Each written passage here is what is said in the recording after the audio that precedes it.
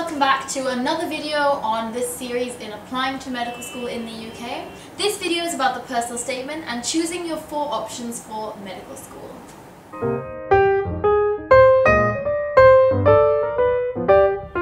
Let's talk about the personal statement. Medical personal statements require you to do 3 things. 1. Show that you know what qualities are required of a doctor. 2. Talk about which activities you do that reflect those qualities. And 3. Is therefore impress upon them why you're right for the cause. So you're not simply telling them that you'll make a good doctor, you're showing them all the qualities you have in you that would make you a good doctor. For example, you can say that you developed your ability to work in a team by being part of your school sports team, or that your weekly visits to an old age home helped you discover your passion for interacting with people of different ages and let you build on your communication skills. So this is where the work experience really comes in handy.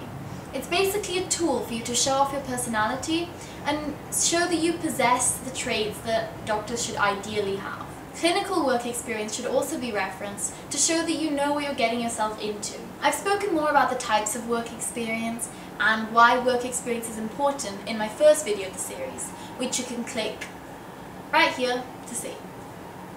It's really important to tailor your personal statement according to the universities that you're applying to. There's a really good book that has loads of sample personal statements that have been successful at different universities and tells you where they've been successful. It's called Get Into Medical School, Write the Perfect Personal Statement, and it's published by ISC Publications. Trust me, that's not the last time you're going to hear that name in this series. So the next sensible thing to do is to choose universities based on your strengths.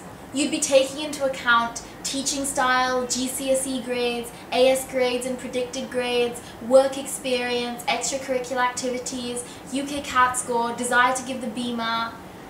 That's a lot. So what do? Hop onto the internet and do some research about which university would be a good option for you. Of course, you'll be looking at other factors like the location of the university, whether it's a campus or a city university, the cost of living in that area. But keep in mind that you only get 4 choices instead of the usual 5.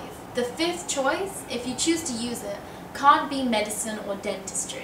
Usually people choose biomedical sciences as their 5th option, mostly because most courses aren't going to accept a personal statement that talks about how much you actually want to do medicine. It's important to start writing your personal statement well in advance and start thinking about which universities are right for you as you build your profile. You will very likely end up with a completely different personal statement by the end of the process as compared to your first draft. It's also really hard to finish your first draft, and really hard to fit everything in 4,000 characters including spaces, or 47 lines, whichever comes first. There is a really helpful video on writing your personal statement, which is linked below. It's guaranteed to help you. It's kind of long, but I promise you it's worth it. Whoa! We've reached the end of the first phase of your application, and now it's time to send it off via UCAS. Woo! See you on the other side of October, and congratulations! Thanks for watching, and I hope I could help you get a better understanding of the whole process. If you have any questions, feel free to ask them below and I will try and help you out. Alternatively, you could ask them on the student room. I've heard the people there are pretty friendly. In the next video, I'll talk about the intense interview stage and beyond. Click here to watch the video, and good luck!